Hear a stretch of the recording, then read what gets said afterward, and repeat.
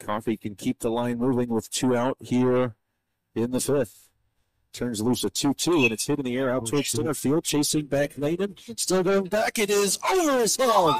It'll roll up against the wall. 2 runs will score easily. To second goes Coffey with a ringing 2-run, 2-out double.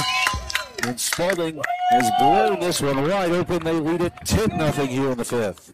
Hit that ball right on the screws and right in line with Luke Lane, the center fielder. Lane got toasted by that one, and that'll be the end of the day for Jaden Kotecki.